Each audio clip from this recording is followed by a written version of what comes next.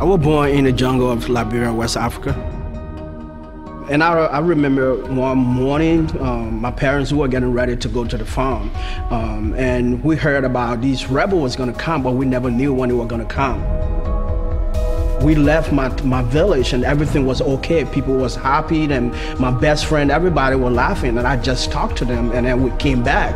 My whole village was on fire, and my best friend, they just killed him and his hair got cut off and they set his hair in the road.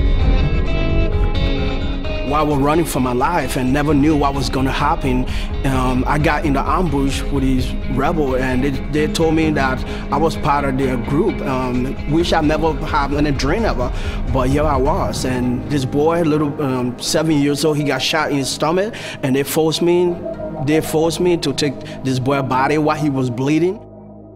Here I was taking the boy's body, and they told me I was a child soldier. I was 9 years old. So they would recruit all these boys from their family that make them to be child soldiers, and then they give them AK-47, telling them they gotta go shoot people. And that was my life for almost a year and a half. I was feeling bad, seeing most of the things that I saw, and shooting people being shot and people had been cut off with machete, and you watching all the things. I couldn't go to bed and sleep at night because it was hard seeing things like that. Even though I wanted to cry, but I couldn't cry because if I do, I may be weak. I couldn't show any emotion because I might get killed. That's when I ran away. And I went to the refugee camp where other people were living, where I knew I could be safe.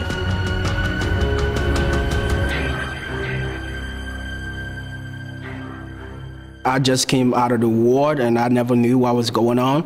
And they told me there was a missionary, and I went there, and they reached out to me, they helped me, and they take me to the hospital, and then I got better. I'd never been into a missionary home before, and that was my first time. They're showing their love to me every day that make me lose up, and it was amazing to see something like that. Because they are continual love to me, and that make me to feel like, man, these people are real. And these same missionaries that I met are there now, they are my parents. Pastor Chet and Andrea adopted me and brought me to the United States. And it is just amazing to be adopted in a family that will teach you how to live for Jesus. Now I work on a grand crew as a team leader. These are guys that came from different lifestyles, and just encourage them and build them up. God gave me the opportunity to go to different places and tell teenagers about Jesus. Basically sharing my testimony to them and just telling them that God loved them and they don't have to go through life by themselves. What God did in my life was very amazing, getting me hope in the future and something to look forward to. I am a free man in Jesus Christ today.